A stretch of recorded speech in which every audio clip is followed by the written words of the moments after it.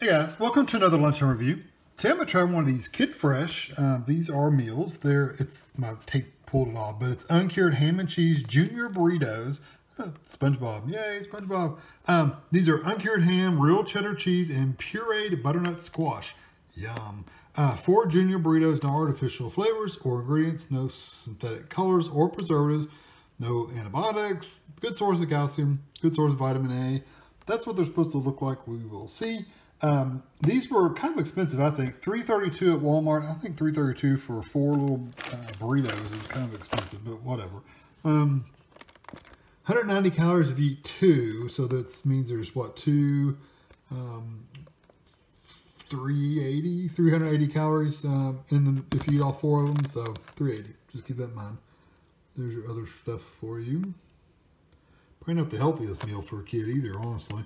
So they did put some vegetables in here, so that's good, I guess. So frozen, I'm trying to find the directions. Okay, so you can do it in the toaster oven if you want to. We don't do toaster ovens, we do just microwaves here, so we're going to do it in the microwave. So we're going to remove one burrito, Remove one burrito from all packaging, okay? Place the burrito on a microwave safe plate. Cook for 45 to 50 seconds. Check that the product is cooked thoroughly. For best, let burrito cool for 1 minute. So you only do these one at a time? That kind of stinks. So I'm going to do these one at a time. I'm going to go ahead and make probably 2 or 3 of them, but I'm going to do them one at a time for probably 45 seconds each. So let's see. I'm assuming they're just in here loose. Oh, okay. So that makes no sense. So you open this huge package, right? And you microwave one at a time. Who would microwave just one? I mean, it doesn't make any sense. Or why package them like this if you're only going to do 1 or 2? Why not individually wrap them or something? Anyway, it's just really weird. So I'm going to get these in the microwave and I'll be back. All right, here it is out of the microwave. And that's the one I did on another plate and I put it on this one. So I've got 2 of them here. Just cut one. You can kind of see what's inside of them from the stuff that's oozed out of that one, but here's what it looks like inside. Got some ham and cheese and butternut squash. So I'm going to let these set for a minute like they're supposed to, and I'll be back. All right, set time to set for a minute. So I'm going to try this one, the first one I made. Stuff in it. Tell you what, there's not much stuff in there.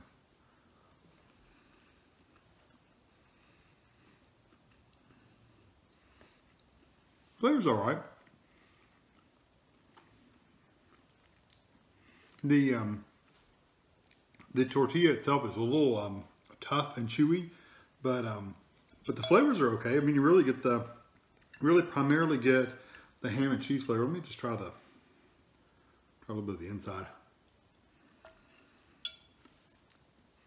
Yeah, you pretty much just taste ham and cheese. You would never think there was any kind of squash in there, so that's good.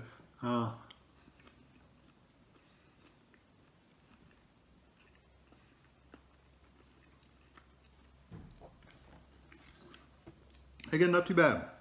So if you have 2 of these, it's 190 calories, which I don't think the calories are too bad. Not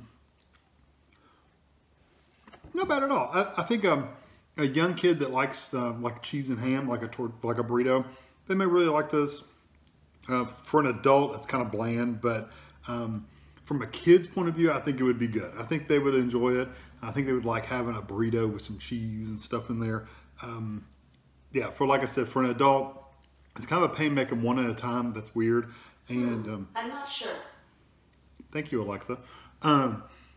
Anyway, I think for a kid it would be kind of boring. I mean, for a kid it'd be fine. For an adult, it's kind of boring. There's not much there. I don't think I would buy them as an adult. Of course, they're made for kids, so I just wanted to let you know what they were like. If you bought them for yourself, hey, if you want some vegetables in your burrito with cheese and ham, then go for it. But for an adult, I'd probably give this just a 3 for an adult. It's just an average everyday meal. For a kid, though, that might be a good 4. I'm not a kid, so I don't know. But I think the flavors they would enjoy, and they're not overpowering flavors, so they're not really strong like spices or anything like that. So I think they'd be okay. So I'm going to go with a 3, just an average everyday meal. But again, if you get them for your kids, I think they would like them. So I hope you enjoyed this video. Thanks for watching.